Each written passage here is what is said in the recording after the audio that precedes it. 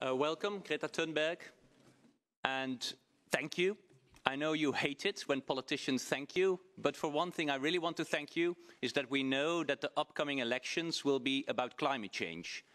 Today another poll was released indicating that a big majority of European citizens, for them to go to the voting booth for the European elections, will be on the basis of climate change. And this is really partly because of all your great work and all the students and the Fridays for Future.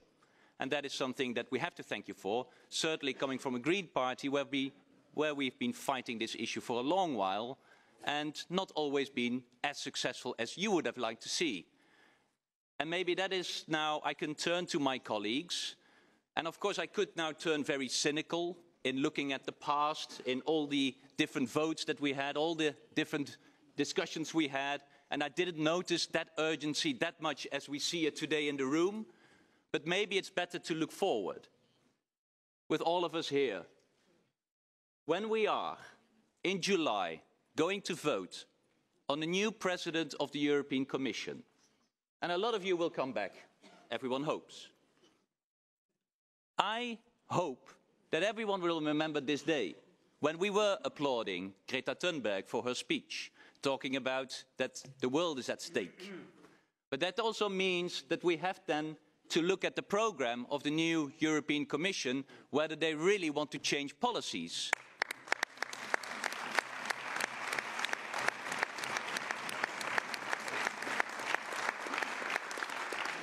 Policies to phase out coal, policies to put a real price on carbon, policies to make aviation really pay, policies to make sure that the European budget doesn't pay 1 cent to fossil fuels, policies that is really greening our agriculture, which we have not done until now.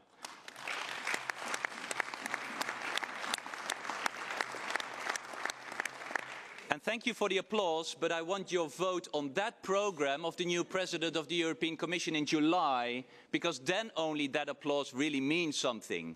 And now I turn to the Commissioner, because you still can have one chance. In September, you will go to New York, to the UN summit on climate change. Today is a good moment. You can promise that you will go to New York, where you will promise to say Europe will increase its climate target for 2030. Are you going to do that? And for the presidency,